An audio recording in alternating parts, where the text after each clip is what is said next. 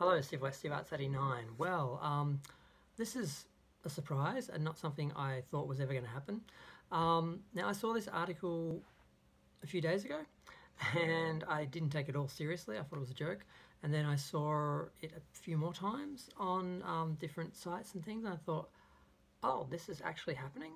And I had a look at a couple of videos from Midnight's Edge and a few other people, and I'm like, oh, wow, this is actually reported as happening.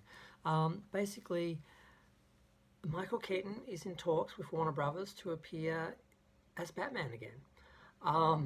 30 years after the original now, I just never thought this could happen in any respect. So I'm quite shocked and very happy because for me, there's only two Batmen. Adam West from the original 1966 series, which I saw in repeats as a kid and didn't actually know were repeats from the 60s when I saw them as a kid. And I still love it today. And of course, the two Tim Burton films, the first two Batman films.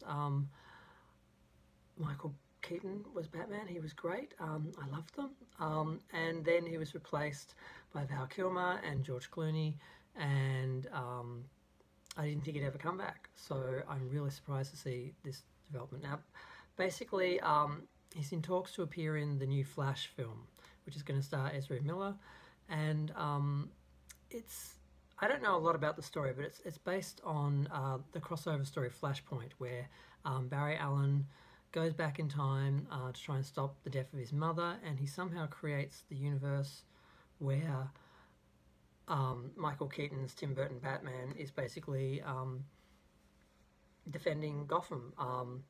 So I don't really understand how they create that universe, because that universe existed in the movies. I mean, the multiverse exists already, doesn't it? I'm not quite sure how it all works, but I don't care as long as it brings him back, because he's my favourite Batman.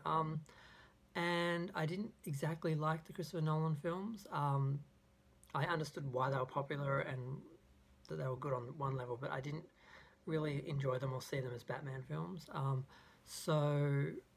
I recently watched the Tim Burton ones recently for the 30th anniversary of the original film, and I really did like them the most, and I wished they had stuck with that. But unfortunately, Joel Schumacher, who just died, he actually died on the same day that this was announced. So because these films will not take into account at all his films. They basically erase them, or at least have them in a different universe and establish that they are different universes, which is something that the comic books created as a way for them to explain discrepancies between stories and characters and eras and things like that. And Warner Brothers and Marvel, I think, established them on a TV level, but they want to establish them in the film universes as well, because it gives them more leeway, more options. I personally don't like the multiverse idea, because I think it takes away from the established universes that exist. Like with the original Star Trek, that first era is amazing, and then once you start breaking it up into the JJ films and the Discoveryverse, and it just takes away from what I really enjoyed as a kid, of growing up with this consistent universe that aged along with me and things happened in real time. It was really great, and to lose that and then have it go backwards and forwards and to and fro between different characters and different universes and different time periods, it does open up opportunities and make things more interesting in a way, but it also makes it all mean a bit less. I'm not quite sure, but apparently he's in talks to, and this is mostly rumours as far as I can tell.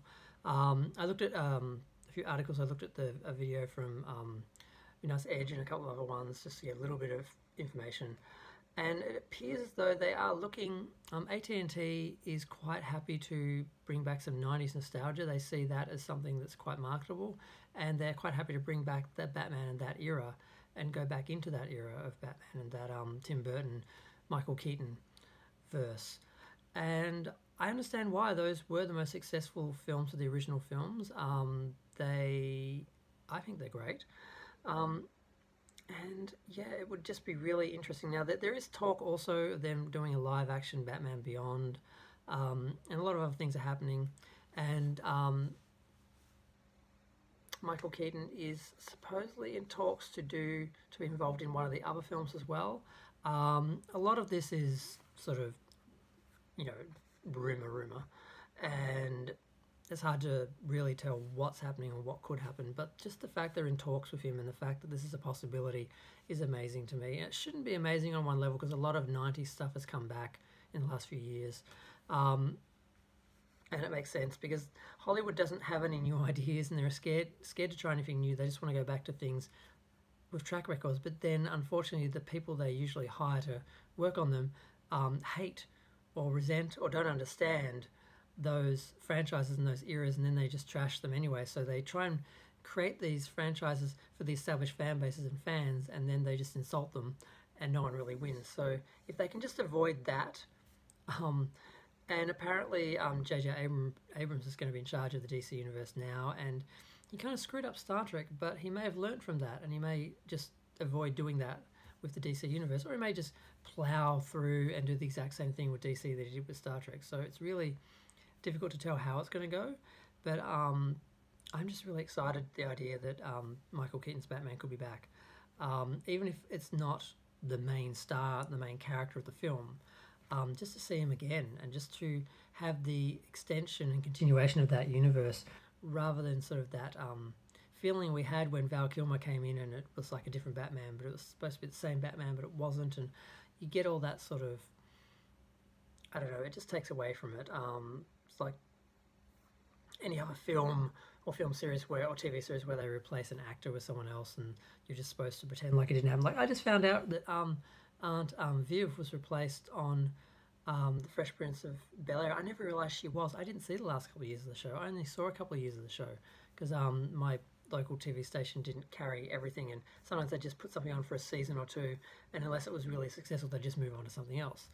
And there was a big drama about them replacing her, and not just replacing her, but changing the character and changing the show, and ratings down, and it was cancelled. So I never even knew that had happened. So it's, I mean, I thought they'd stopped trying things like that in the 60s when they did it with the two Darrens and stuff like that. But they did it with the two Beckys and Roseanne. So then they did it with Batman, but now they're going to go back. And they did that with Roseanne, actually. They brought back the original Becky. And then they brought back in the new Roseanne series, and then the Connors sequel, I guess it's a sequel series. They brought back the original actress and had her playing another character so they could have both actresses in the show while having the original Becky. So I shouldn't be that shocked that they're doing this, but I am, and I was, and I didn't think it was real. I thought, what? That's a joke. It's like when they were saying that George Lucas was going to come back and fix Star Wars, and they were talking to him, and I thought that's never going to happen. But it does look like he's been in talks, at least in some advisory way. So I don't know, anything's possible. So I want to get excited, but I'm scared what they could do. They could ruin the character and make it worse. It'd be great to see the actor back, but will we actually enjoy the character and the story? So it's interesting. But I'm going to go. Feel free to share, like, comment, subscribe. Let me know what you think, what you know. If anyone has any rumours that they know about, feel free to let me know in the comments section. Yeah, I'm just shocked.